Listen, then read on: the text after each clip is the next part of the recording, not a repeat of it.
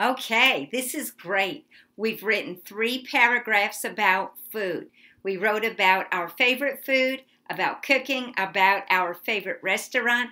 Today, we're just going to work on the conclusion, and then that's it. That means the essay is done. Do you notice it's a short paragraph? Keep your conclusion short, but I want you to pack a lot into it. Look here. First thing, you are to begin yours, please. Everyone writes the same first 2 words. In conclusion. With punctuation? Yes, comma. In conclusion, comma. I love eating watermelon, comma. Cooking pizza, comma. And going to the Red Plaza. These are the things I mentioned in my paragraphs. My mom says you must include a quotation in yours.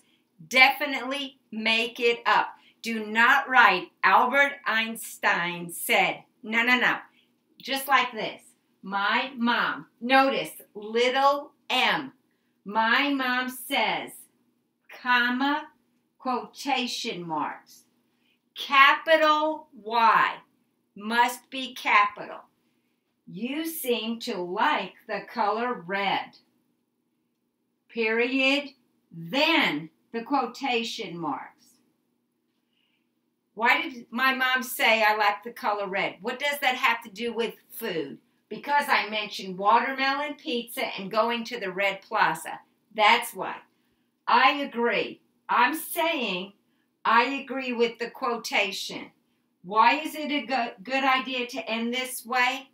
Because you're showing off to whoever is reading this that you know a variety of punctuation. And that's your goal here. If you have any questions, let me know.